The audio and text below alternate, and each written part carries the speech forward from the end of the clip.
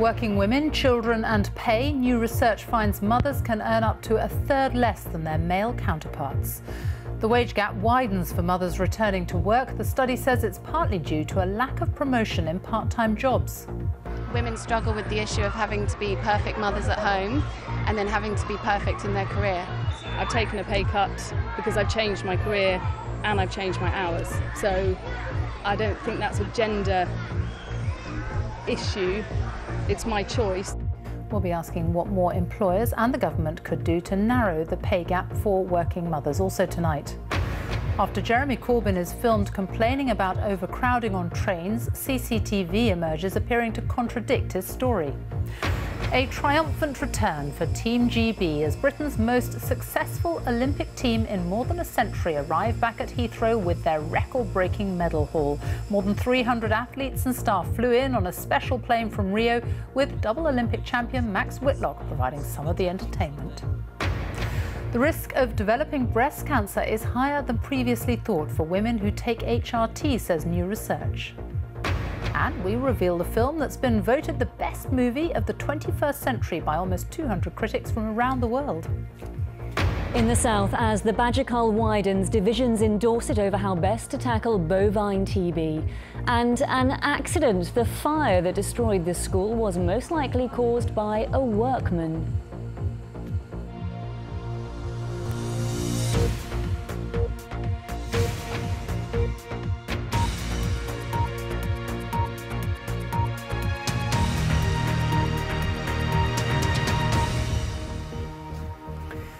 Good evening. There are calls for more to be done to shrink the pay gap between men and women after new research found that working mothers fall further behind their male counterparts.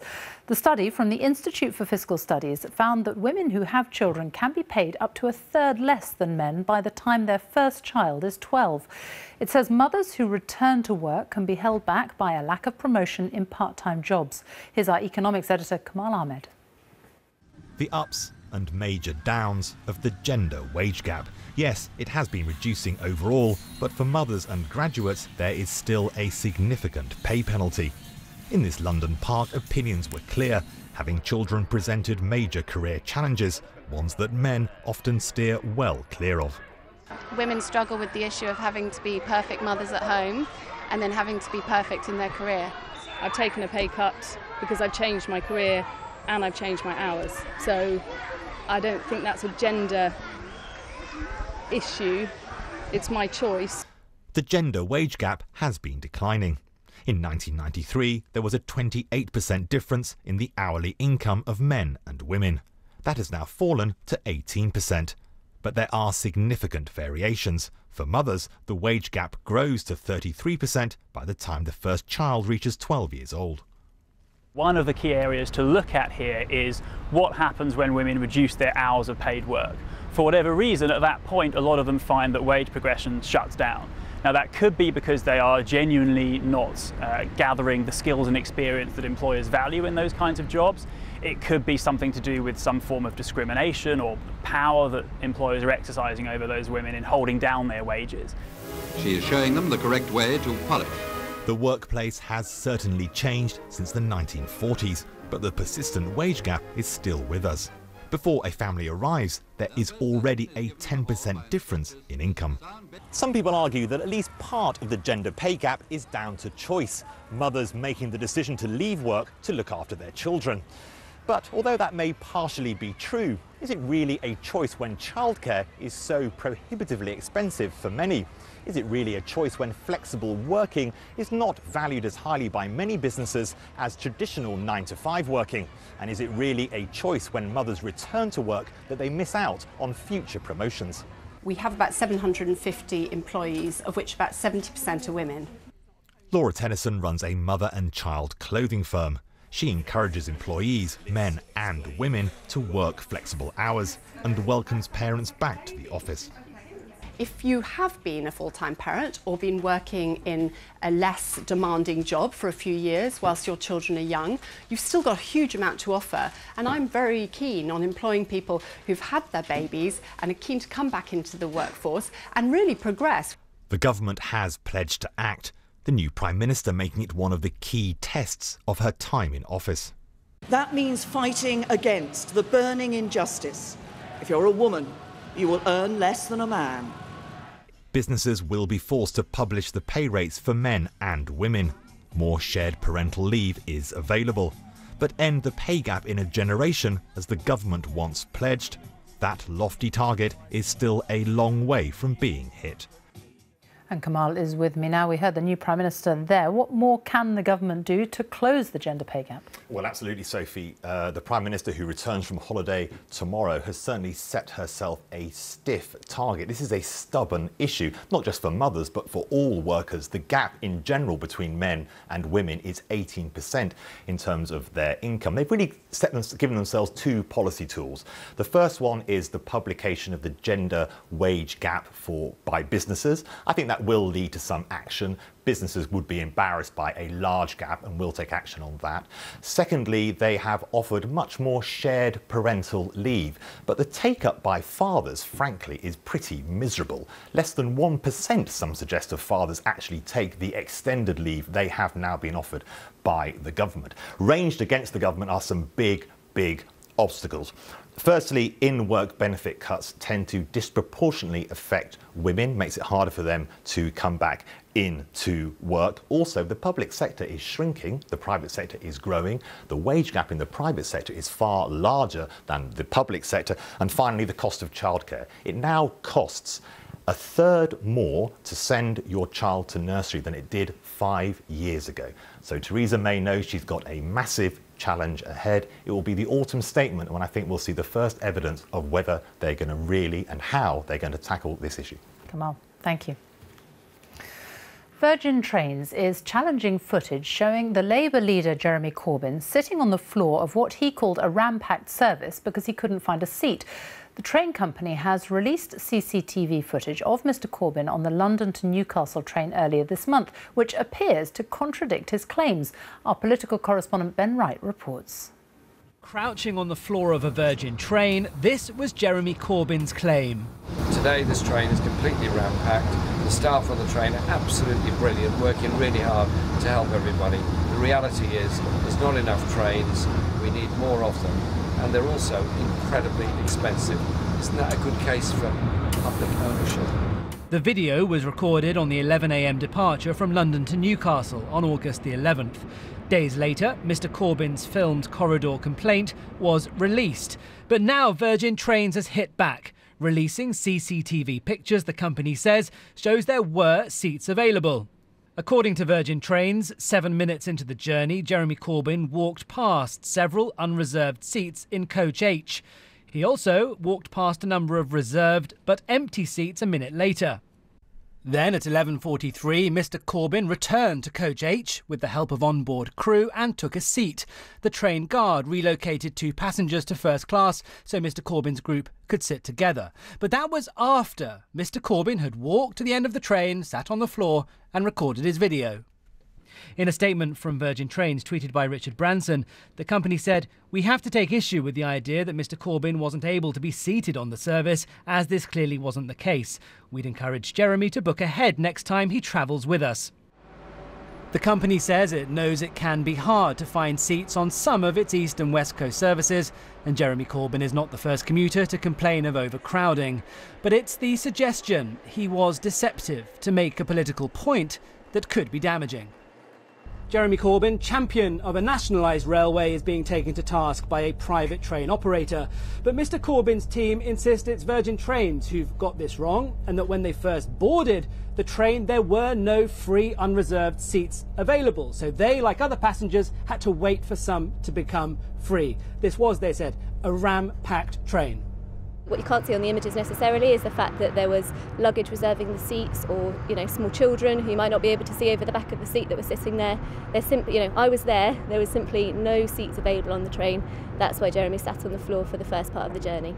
Earlier this evening, Mr Corbyn's usual garden gate politeness was missing. Thank you very much for invading my private space. His irritation at this scrutiny clear. Goodbye. Some of you might have seen on social media today there's been a little bit of a spat. Mr Branson has decided he's very upset about... And at a rally later, Mr Corbyn's campaign chief hit back at Virgin Trains, accusing Sir Richard Branson of having a pop at the Labour leader because of his plans to renationalise the railways. Mr Corbyn's leadership rival Owen Smith tried to make mileage out of this train row, saying his own campaign remained on track. So why does this pretty remarkable row matter? Well, central to Jeremy Corbyn's pitch is that he's straight, principled and unspun. And a spat that brings his character into question risks political harm, which is why his team have been desperate to quash Virgin Trains' version of events. But the company, of course, has its reputation to protect, and tonight remain emphatic that Jeremy Corbyn clearly walked past empty unreserved seats when he got on that train. So, will this damage Mr Corbyn? Well, I think it's unlikely. In fact, it's the sort of skirmish that will only energise his supporters. Ben, thank you. Team GB arrived home to a hero's welcome this morning. They touched down at Heathrow carrying their record-breaking medal haul from the Rio Olympics. 67 medals in all, 27 of them gold, the most Team GB have won since 1908. The boxer Nicola Adams and gymnast Max Whitlock, both Olympic champions, were first off the plane from Brazil, which was given the special number BA 2016 and a newly painted gold nose cone. Our sports correspondent Katie Gornall watched them arrive home. Just a warning, not surprisingly, there is some flash photography. It arrived carrying a haul of precious metal from Rio, the plane they renamed Victorious in honour of Team GB.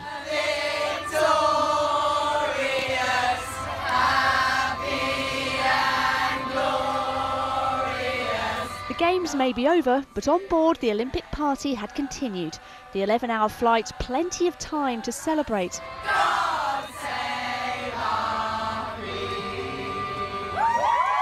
And plenty of time for Max Whitlock to show off some of the skills that brought him double gold. These are moments to cherish for Team GB. They are a team that took on the world and won. Well, you sense this is going to take a while to sink in for Britain's athletes. They return home having made history in Rio, a record 67 medals, 2 more than London 2012, and a success that has created a whole host of new stars. After winning the hearts of the country, today they return to their loved ones. Yorkshire boys don't cry, their mums can. It's heavy. It is heavy, Grandma. And there was much to catch up on. That is, once they'd found the right bag. Team Colours had made that a little tricky. On social media we could feel how much support there was, but it's not until you get back here how much we really had, so it's good to be here. Adam Peaty takes Olympic gold for Great Britain. It was a superb team performance sparked by one man, Adam Peaty. Oh my goodness me, 57. The swimmer who won Britain's first medal of the Games, and in some style. He told me today that he's still coming to terms with all he's achieved. I can't really put it into words how much that meant to me to actually get the first medal and do the world record and achieve my childhood dream. To give that kind of momentum to the rest of the team is completely priceless, and that's something I'll remember forever. And hopefully we can do exactly the same in Tokyo, which will be, again, amazing. Hopefully an amazing Games. Even for more experienced heads, it was an Olympics of firsts. Catherine Granger won silver to become the first British woman to claim 5 medals in separate games. But this one, for the team as a whole, was special. That excitement you could feel, it was so tangible that suddenly people were like, this performance will make a difference to the whole nation. And I think for that reason, because it was probably more unexpected and because it was a challenge that no nation has ever done, and we finished second on the medal table, sort of sandwiched between the superpowers of USA and China. You think it's hard to argue that's not our best Games ever. Congratulations. So proud of you. Really proud. For many of these returning athletes, their lives will be changed forever by their success in Rio. Although some things are more precious than gold. Katie Gornall, BBC News. A brief look at some of the day's other news stories now, and a soldier has died after being shot at a military training area in Northumberland. The man from the Royal Regiment of Scotland was involved in a night exercise using live ammunition at the Otterburn training area. Police and the Ministry of Defence are investigating what happened. A jury has been told how a British imam was murdered by 2 supporters of so-called Islamic State because they considered his practice of healing black magic. 71-year-old Jalal Uddin died from head injuries in an attack at a children's play area in Rochdale.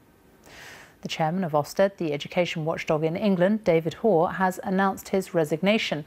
Earlier this month, Mr Hoare apologised after calling the Isle of Wight a poor ghetto that suffered from inbreeding.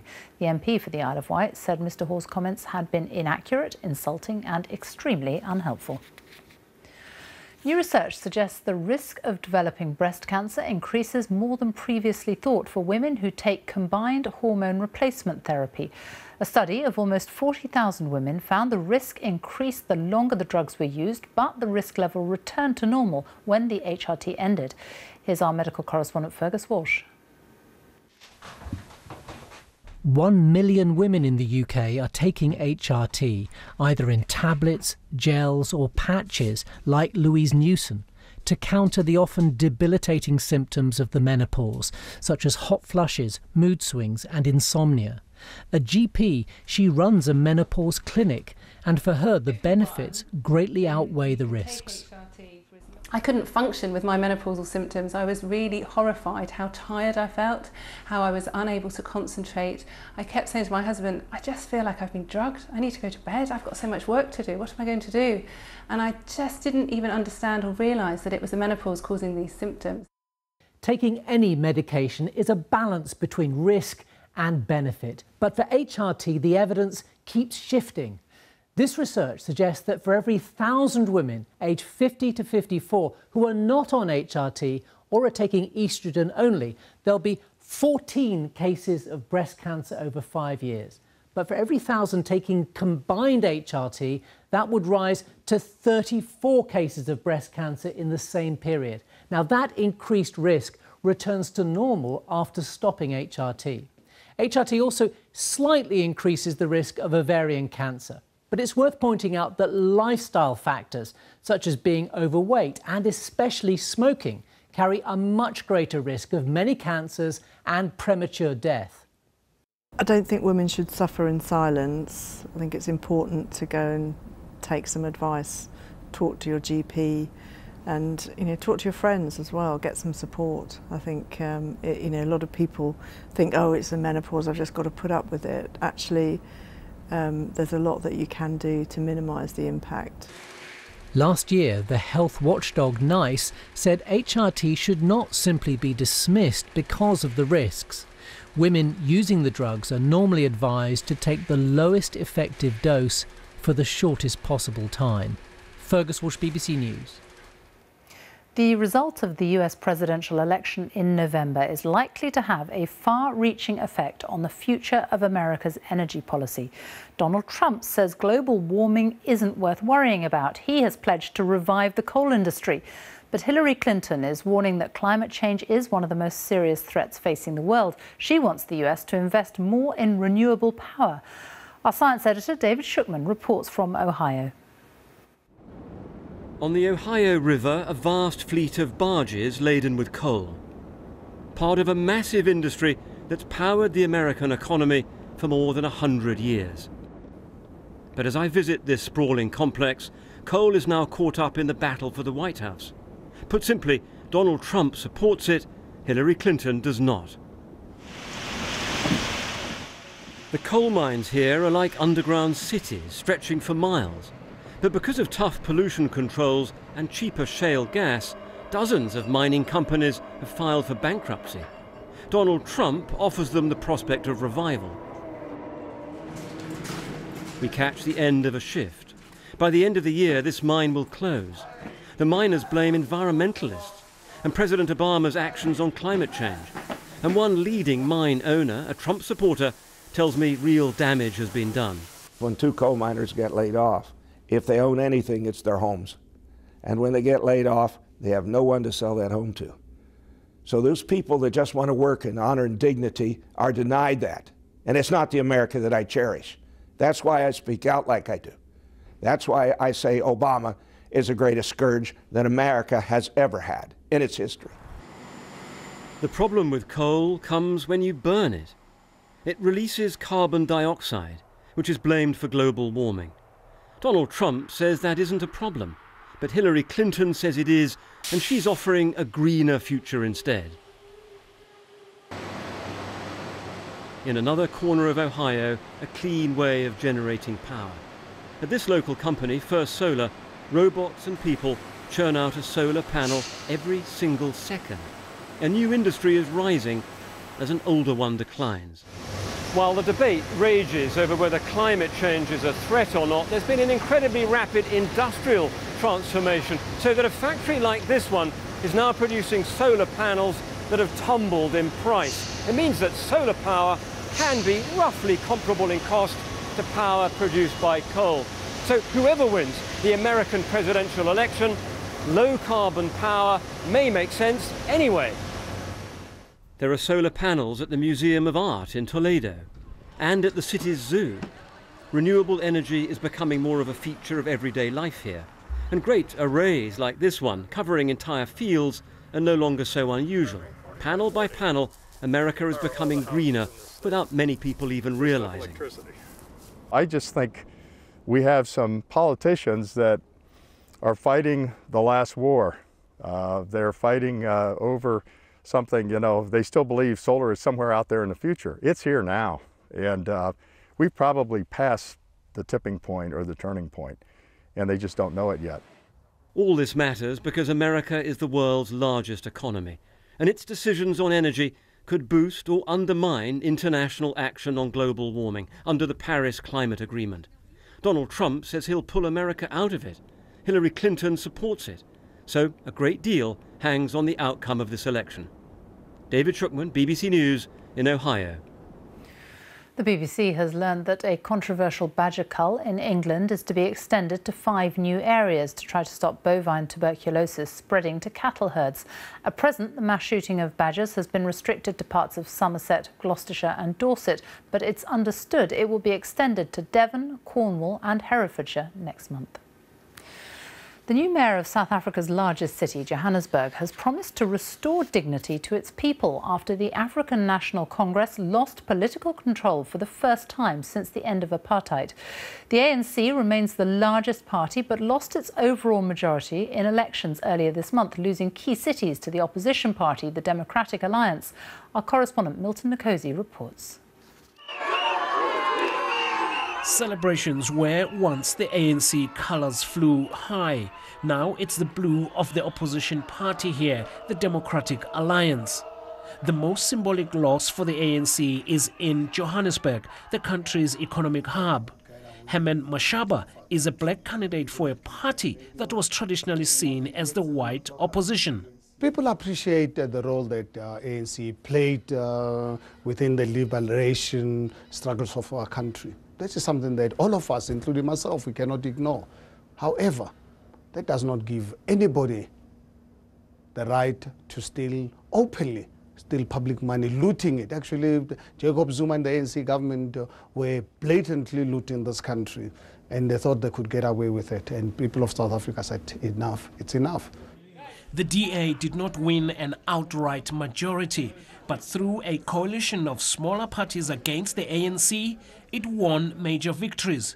This is still a significant moment for a democracy that is 22 years young. In 1994, it was a different atmosphere here in Johannesburg. It was a time of liberation and people were elated, excited, and they were full of hope.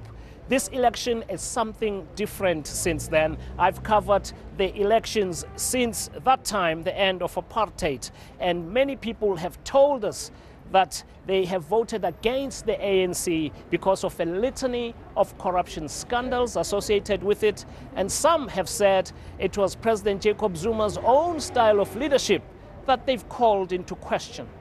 There was promissory of, I think, free education for more than 18 years now. So like people really think that now it's time for change, and maybe going in a new direction will help. Whatever they do, they always refer to apartheid, which is, I think now is more than 20 years away from apartheid. Some of the guys, even me, I'm 26, I never experienced apartheid. So when you talk about apartheid, I don't know what you're talking about. So people, they kind of like lose hope in ANC in that format. The ANC is in decline, but it still commands significant support. It is, after all, the party of Nelson Mandela. But the legacy of liberation might not last forever. Milton Nkosi, BBC News in Johannesburg. When the new Prime Minister returns to work after the summer recess, her in-tray is likely to be rather full. This week, we'll be looking at some of the issues Theresa May could be dealing with. In the first of our series of big decisions facing Mrs May, our Wales correspondent Hywel Griffith has been taking a look at the struggling steel industry. Steel is the spine that's held Port Talbot together. For over a century, these works have brought the best paid jobs, security for every new generation, but no more. David's young son has been born at a time of turmoil in the industry. A few weeks before his birth, the steelworks were put up for sale. Tata then put that sale on hold. David doesn't really know what that means for his job there, or what the next months will bring. The morale in work is, I've never seen it so bad. I mean, there's less people there. You're working harder than you've ever worked before. You don't know if you're going to have a job in a month's time. We don't know in 6 months whether we'll be able to afford pay the bills and keep the mortgage and still live. In the heat of the crisis earlier this year, David Cameron's government pledged a support package costing hundreds of millions of pounds. That could involve loans or even part nationalisation by the government. On energy, it said it would look at trying to reduce electricity prices. And it also offered a landmark change in pensions law, lowering the benefits paid to workers. But since those promises were made, the landscape has changed. The Brexit vote has made the long-term future less certain. But the immediate collapse of sterling has made this place more competitive. Steel prices have improved and Tata have had a rethink about selling. Now they're talking about a potential merger with one of their rivals. Some argue it's an opportunity for Theresa May to change course completely and not be bound by her predecessor's pledges. If there's a role for government at all, it's not to prop up something that can't stand on its own 2 feet. It would be to help the families and the local community in that area relocate or retrain if the worst comes to the worst. That and no more. But on the streets of Port Talbot, they want intervention. And insiders suggest Theresa May is prepared to go even further to secure steelmaking stays in the UK.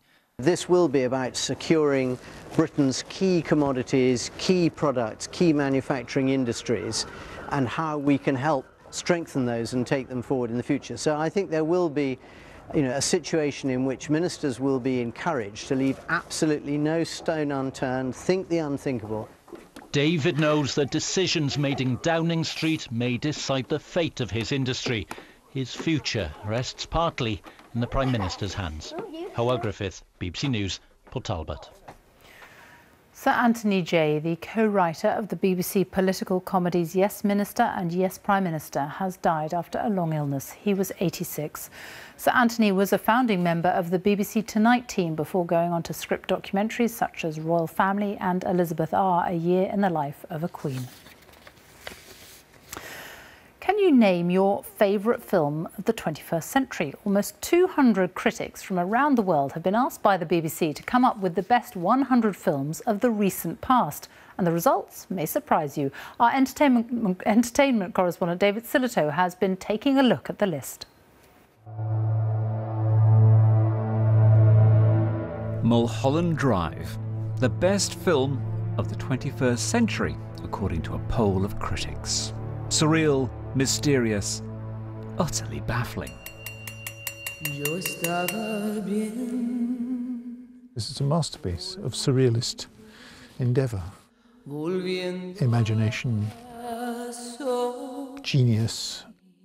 Critic Nick James first saw it 15 years ago, and while it wouldn't be his #1, it would be close. His favourite is actually #2, Wong Kar-wai's In the Mood for Love. It's a visual extravaganza that's full of emotion. The brief encounter of our time. The brief encounter of our time, indeed. And there's nothing to touch it. Wall-E is one of 5 animations on the list, but there's no Ken Loach, no Mike Leigh. But Richard Linklater appears twice. So, Is this a golden age of cinema? Because a lot of talent has recently left for television. Nick James thinks the problem isn't a shortage of films, but a glut. In 2001, around 340 movies were released. 15 years on, it's getting on for 800. I think the market is flooded with too many films, and that may lead to just a difficulty of reception of finding where the great stuff is. But they have found a clear winner. A film about an amnesiac actress, the subconscious, and... Do you get it? I think that I receive everything that David Lynch would like me to receive. Do you from get it? Mulholland Drive. I don't think that's a sensible question. So, even the critics find it baffling, but they still consider it to be the century's masterpiece so far. David Sillito, BBC News.